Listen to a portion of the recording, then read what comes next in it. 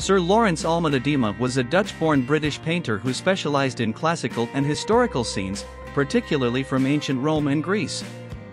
Born on January 8, 1836, in Dronrich, Netherlands, his family moved to Belgium when he was just 4 years old, and it was there that he spent most of his formative years.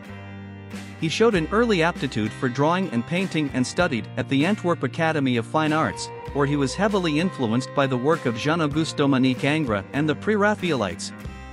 Alma Tadema's early works were primarily historical and mythological scenes, often set in ancient Greece or Rome, and were characterized by a high degree of accuracy and detail. He was particularly interested in capturing the minutiae of everyday life in these cultures, including their clothing, architecture, and customs. This attention to detail would become a hallmark of his work throughout his career. In 1863, Alma Tadema moved to London, where he quickly established himself as a leading painter of classical and historical subjects. His works were highly sought after by collectors and received critical acclaim from the art establishment. He became a member of the Royal Academy in 1879 and was knighted in 1899 in recognition of his contributions to the arts. Alma Tadema's paintings were notable for their use of vivid colors and exquisite lighting.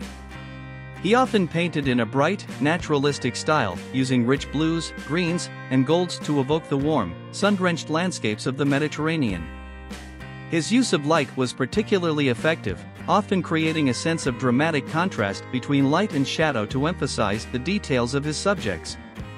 One of Alma Tadema's most famous works is The Roses of Heliogabalus, 1888, which depicts a lavish banquet held by the Roman Emperor Heliogabalus.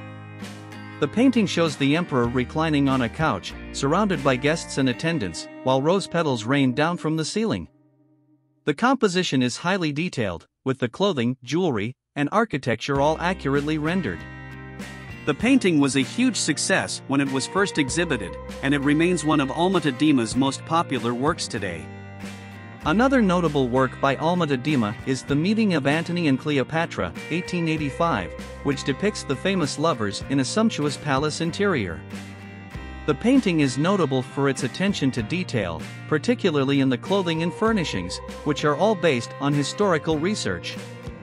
The composition is also notable for its use of light, with the figures of Antony and Cleopatra illuminated by a warm, golden glow.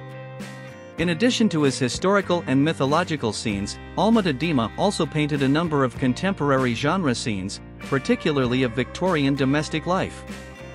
These works were characterized by the same attention to detail and use of vivid color as his historical paintings. One of his most famous works in this genre is The Picture Gallery, 1874, which depicts a young woman admiring a collection of paintings in a luxurious Victorian interior. Alma Tadema was a highly successful and influential painter during his lifetime, and his works continue to be admired and studied today. He died on June 25, 1912, in Wiesbaden, Germany, at the age of 76. His legacy lives on in the many artists who have been inspired by his work, as well as in the numerous collections and exhibitions that continue to showcase his remarkable talent and vision. So guys, this is it for today's video. I hope it could be a big help to you. Share your views in the comments section down below. Don't forget to click the bell icon, and thanks for watching.